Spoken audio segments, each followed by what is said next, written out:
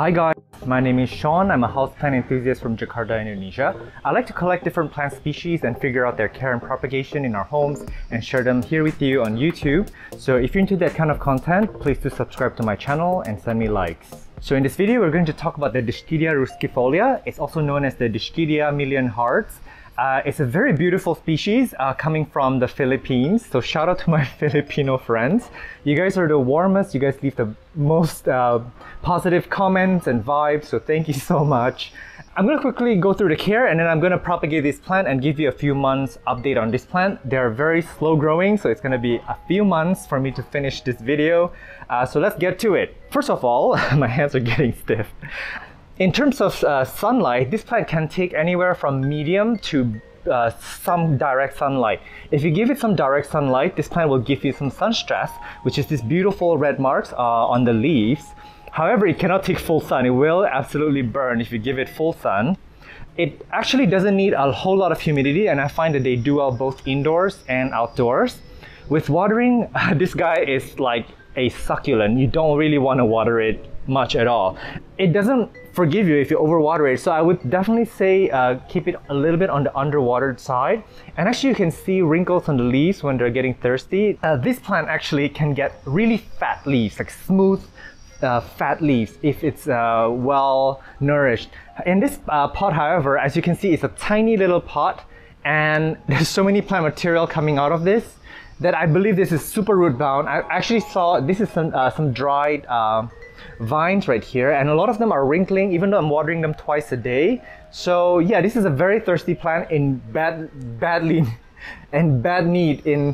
desperate need of repotting. So I'm gonna do that. I'm gonna repot it to a bigger size. I may of course divide it into several pots because you know me, I like to divide my plants. And I'm also going to propagate them. There are many ways you can propagate this plant, so I'm gonna show you that in a minute. With fertilizing, you actually need to fertilize this a little bit, standard with any house plants. Otherwise, you may see it stop growing or slow down in growth. Dischidias actually do have a symbiotic relationship with ants in nature, although I'm not particularly sure with this species if they do that. But yeah, you do need to fertilize it lightly. I haven't had any pest issues with this plant, so it's relatively pest-free. Even though mealybugs have gotten on many of my Hoyas, this plant has been relatively untouched. Oh, and actually, while they're slow growing and they're relatively expensive here in Indonesia, I've seen some really big ones in Thailand. They're super good at growing Dischidias. And I don't know if I have pictures, but if I do, I'll leave it on the screen from when I went to the Bangkok market. Yeah, they can get enormous. So I can't wait for mine to get big. So in terms of soil, actually they can live in many types of potting mix. However, I found it in my condition and in my care, because I'm an overwaterer, I'm hopeless at it. I give it all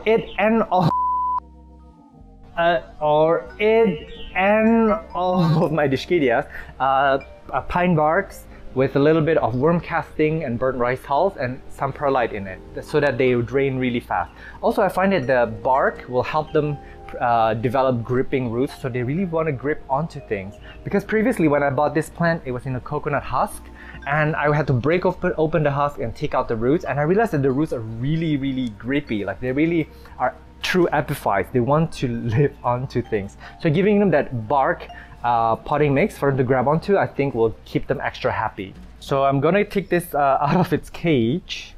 I got this really cool pot from Bangkok, and actually contacted the brand to see if they were interested to distribute her here in Indonesia. But yeah, I got no reply over on DM, so I guess I can't bring this product into Indonesia.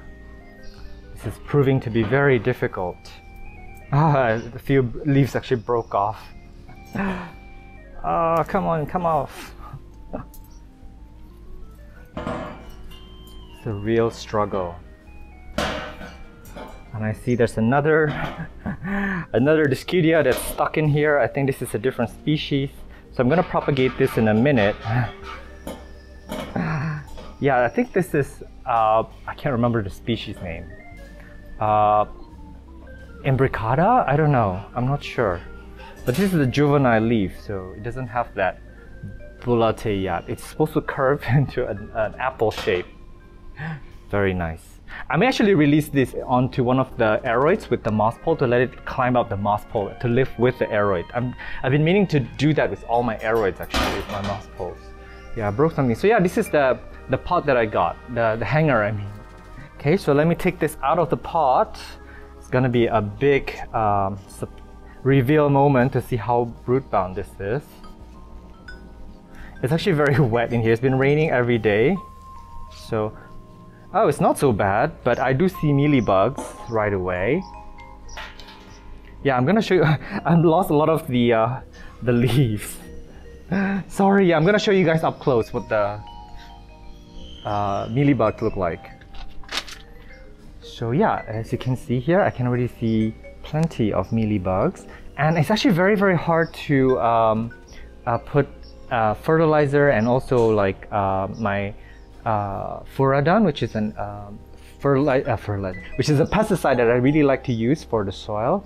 So I haven't been able to do that, but now I can. I'm gonna upsize the pot, and I'm actually give this a terracotta pot because it's raining so hard lately, and I feel like this is too soggy wet for it to be happy. But at the same time, it's weird because they're also very dry. As you can see from the leaves, it's actually very wrinkled looking. It used to be really fat leaves. So I don't know what's going on. It could be the stress from the mealybugs. So yeah, I'm gonna pot it into a slightly bigger pot on terracotta, and then I'm gonna propagate a few strands. I'm not gonna divide this because I can't. Look at how woven the roots are. I can't do much about it. So I found a pot for it, which is actually just a little bit bigger than the pot before. Look how nice. This is beautiful. I'm excited for this. Okay, I'm gonna go ahead and pot it out. I'm gonna choose my general purpose potting mix this time because I know that with terracotta pot, they do dry out pretty fast. Also, I'm out of bark. So ever since I did my soil video, all the pine barks on Tokopedia are sold out. So I'm gonna work with what I have for the time being. Just move the hair away, and I see one here. This came right off. So I'm gonna propagate this. This is already rooted. How cute.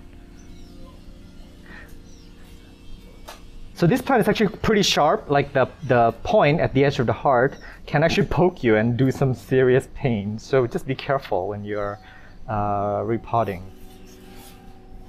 So I basically just move the hair out of the way and just put potting mix in. In my general potting mix, I put cocoa peat, perlite, burnt rice hulls, and worm casting.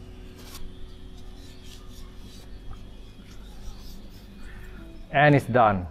Very nice. Ooh, and before I propagate, I'm actually going to show you the Dischidia Ruscifolia variegata, and this is so hard to find here, and I got them as a tiny plant. And I mentioned this in my previous Dischidia video, so you've seen this before, and I give you a little bit about the care, and also I show you how I'm propagating it this way. So I have two pots. I bought them as one pot with two strands of the plant that I propagated to the next pot over, and look at how full that pot is. And I kept circling the vine around the pot so that it will root into the pot. And when it's rooted, it's gonna grow faster because it's got a lot of root material in there. I can also cut after between the internodes after it's rooted so that each of these internodes can give me a full plant. But sorry, I digress. I also put it on I have a pot of sphagnum moss, and just lay the vines on top of the sphagnum moss and let it root. So as you can see here, this is already rooting into the moss. I pulled it out earlier, I shouldn't have. But then after it's rooted, I can actually just cut this section off and just propagate it into a medium. So this is also one way that you can propagate Dischidias. Just having them lay over the next pot over is kind of like air layering, so that the parent plant is growing, the vine is growing, and it's also rooting. And when you're done, you just sever it between the pot. Just cut it and let them grow on its own. Actually, that's my preferred method of propagating them. However, you run the risk of, like, for example, you're trying to pull this pot out to do something. I don't know what you want to do with it, and you just end up pulling all of the pots away, and you have a mess. I've done that many times, and I digress a bit. But there's a string of hearts here as well. So I've put the string of hearts in butterfly method as well, the same way that I do with my Dischidia that I'm going to show you later, butterfly method. And it's growing new leaves. How cute. And that one is still alive. I have this here for about 3 weeks now, so this leaf is alive. It's probably rooted into the sphagnum moss. Okay, let's start propagating away. The first thing I'm going to do before I forget is to take this one cutting that we had earlier. It just fell off the pot, and put it straight into the potting mix. So this is my aroid potting mix. It's got coconut husk, coconut chip, perlite, burnt rice hulls, worm casting. So it's very good for epiphytes. Again, I cannot find any pine bark at this time. It's sold out. So yeah, I'm going to take this this is dried vine. Mosquito got me. Dried vine here, and I'm just going to throw it away. It's not going to do anything. And then let me see. Let me look for a viable cutting. Let me see. I'll probably take this one. Okay. So I cut it, and of course there's a bit of sap. Apparently that's very irritating for the skin, but I haven't had any issues with this. So actually with the cutting of Dischidias, you can actually, let me take this much off. So this is a pretty decent size cutting. You can actually propagate this into water and let it root. So the roots will emerge from here. As you can see, this already have aerial roots. So the aerial roots are going to get bigger, and the leaves are going to still work. The leaves are going to be photosynthesizing, providing energy for the roots to push out. So they're going to be working with each other. And you need a balance. Say if you have very small roots but a lot of leaves, it's going to die. The whole cutting is going to die off because the leaves are going to drain too much energy. They need to live, and yeah, the roots are just not enough to keep it alive. So you want to balance the number of leaves, and in this case I think this is quite okay because I do have a lot of nodes here that's going to root, and these leaves are actually very thick and succulent, so they have a lot of energy stored up in them. I think they're going to be fine. But if you want, you can even cut off 2 leaves, so you only have this set of leaves because that's all you need for a cutting.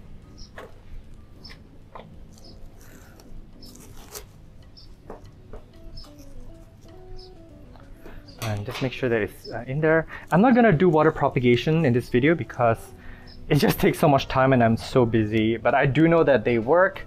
So if you want to give it a try, you're not confident with soil propagation, you can go ahead and put it in water first.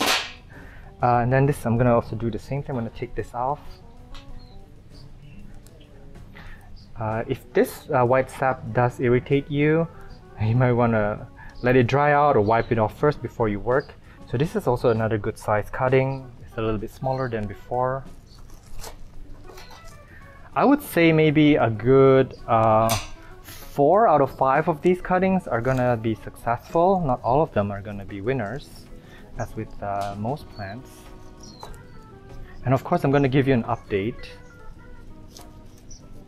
I'm gonna leave these cuttings outdoors because I don't have time to keep them indoors, and they're just gonna get rained on. It's gonna do do their own thing basically.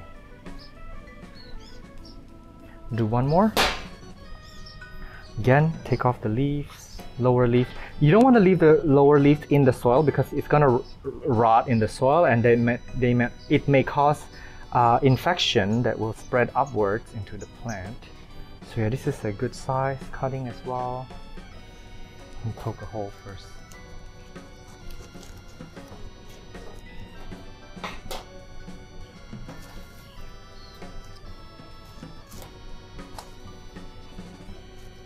And there, I might actually even top dress this with a little bit of sphagnum moss just to keep a little bit of humidity within the potting mix.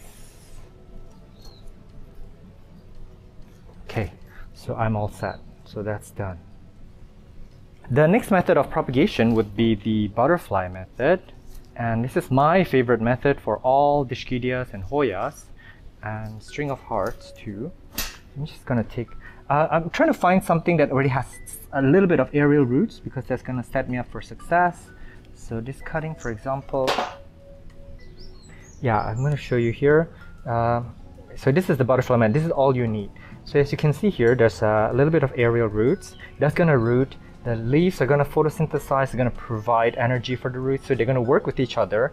And the new growth points is gonna come out from where the leaves meet the main stem. So that a new branch is gonna appear from there if it rooted properly. So I'm gonna just gently put this in on the sphagnum moss. However, as you can see, a lot of elements can move this around, whether it's winds or anything. So what I do is I just, sorry, you're not looking. I just tuck, like I take a strand of sphagnum moss and just tuck it over. Tuck it over like so and securing it in place. I don't know if you can see it here. Just very gently. I'm gonna do more so you'll see what I'm talking about. Again, I'm trying to find pieces that has some kind of aerial roots. Ah, this vine has a lot of aerial roots. And don't worry about the parent plant, it's gonna bush out a lot when you make the cuts.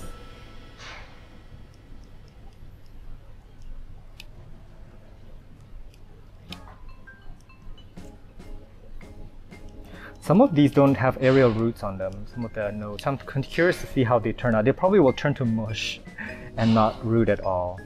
That's my guess. Yeah, like for example this one here, it doesn't have any aerial roots. I think this will turn to mush.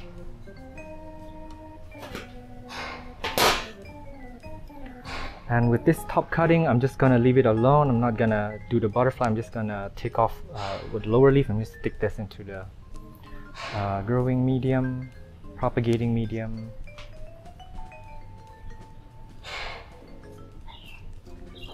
Okay, so this is what the pot looks like. Very cute, right? And I noticed that with this setup, usually it invites a lot of mealybugs in my previous Hoya and Dischidia propagation. So I do want to give them a lot of furodon. I'm going to do that with all of them. I'm going to quickly show you now in case I do forget to show you later. I'm just going to sprinkle it on there. So whenever it rains, it's going to slowly release that chemical that's going to kill any mealybugs that might want to live there. And it's going to last a little while too. So yeah, I'm going to do that. Also, I do use a little bit of Osmocote slow release fertilizer.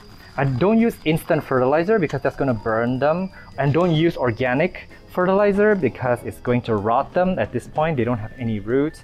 But the slow release, because it releases very slowly, and it's going to work over the next 6 months period. It's not going to release any immediate nutrients. I think it's pretty safe. So yeah, that's done.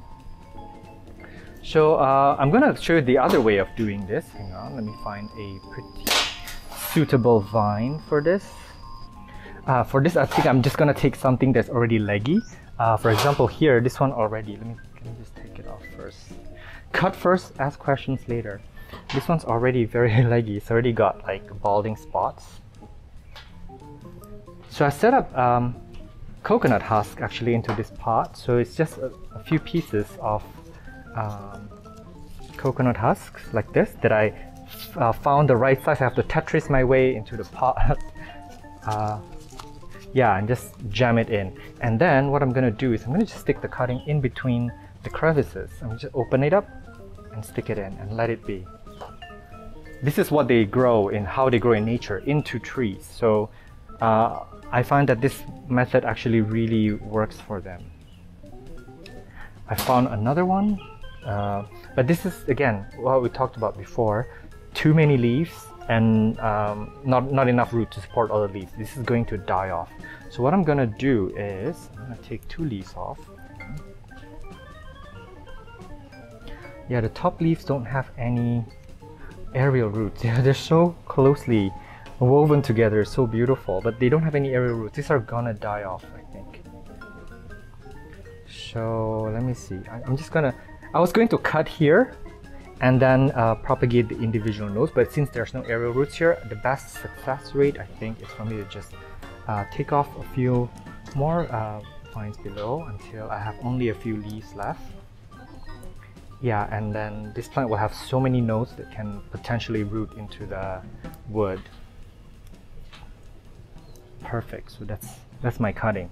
So again, I'm gonna open up somewhere along the groove, stick the cutting in, and just let it be. And the way that I would water this setup would be to rinse this whole thing in water, submerge it, because it does need a lot of time for the water to get into the medium. But in this method, you don't really have to water the plant very often at all because the water stays there for a very long time.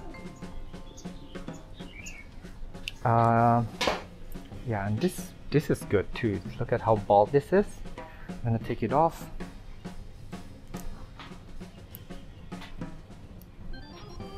I've done this with Hoyas too, and they seem to really appreciate it. They love it. I'm gonna put this right here in the middle of everybody.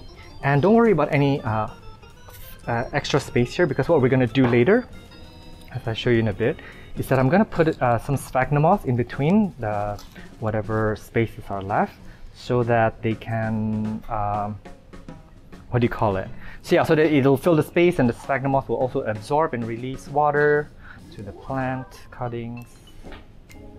Yeah, and the plant will live in this setup pretty much forever, I think. Okay, so I think this is also another good cutting. I'm gonna stick that right in the middle. You know what, I'm gonna take this out because it's not going deep enough.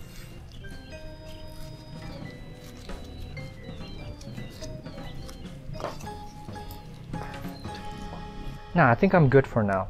So yeah, this is quite a beautiful setup. Look at this. Yeah, this is a very unconventional way of growing. Another way that you can do it is you can also, if you don't have a pot, you just like grow it like this and just tie a rubber band and let it fuse together over a long period of time. You just use twine maybe, I don't know, no one's ever tried, or grow it even inverted inside upside down. That might be really cool. Again, these are things that are in my head now that I haven't tried before. But yeah, if you tie this with a string, it could be a really cool kokedama type thing. Maybe that is the next houseplant trend, to put your Dischidias and your Hoyas into these kinds of coconut husks, because they're so architectural. It looks so different. Like imagine that each plant will be just completely different from one another. Yeah, I'm gonna leave this be. I do like the full pot. I'm not gonna mess with it too much. Sorry, I'm gonna actually do one more pot of these because I love how they look. So I'm gonna do that. I'm gonna leave you guys for now. I will update you guys in a few months. Again, these are very slow growing, so yeah, it'll be many months before I do an update. Welcome to a 3 months update on this plant. So this is the one that is grown in coconut husk. It's doing quite well. This vine is a little bit dried up. I think it may not have rooted well, so I may have to let it go. But the other ones, if you see them, they are putting out baby leaves. So the lighter green leaves are the newer leaves. That one's very new and shiny, very slow growing, but once they have established, they will grow pretty fast. There's a stowaway plant here. This plant actually went from under the pot up into the hole, and I'm not gonna remove it yet, but let's figure out what it is. It's probably a philodendron hederaceum. So, and this one I believe was the one that was, can't remember which one it was, hang on. This is the one that was grown from a longer vine, so it's a little bit longer than the others. And this one's putting out baby leaves. They have the cutest baby leaves. Look at that. So yeah, it's taking a while. It took 3 months only to get here. If you know how to grow them out faster, do let me know down below in the comments. But as far as I know, they are quite slow. I do have some slow release fertilizer here. They do get really good light. And then there's so many dead leaves here. These are the ones that were grown directly into the, what do you call it, by butterfly method. Somehow this one's taken off a little bit, or maybe I don't know which one. I didn't mark them. So one of them was grown in the butterfly method, but this one's doing quite well. As you can see, a lot of new shoots, and this one is slow but steady. As you can see here, it's putting out a baby leaf. A lot of these cuttings are still alive. I may have lost a few of the butterflies over time. I'm sorry, there's a lot of dead leaves here. I should have removed them before filming, but oh well. Yeah, this is gonna take a long time to propagate. So I guess for them to become established plants from propagate, it'll take somewhere from 8 to 9 months. That's what I, in my experience. Here's actually one that is probably about, I don't know, 9 months old, and I got it grown as a short vine, probably this short, and now it's growing pretty fast because it's very established. And I did put this into the next pot over, as you can see all these pins, to let them root, so I can cut them and propagate them. And then this one actually rooted to the next pot over with the string of pearls. Very naughty. And I think the string of pearls may be in trouble actually, because it's raining every day. I see some mushiness here. But you know what? I don't have time to fix this problem right now. So let me quickly show you the parent plant.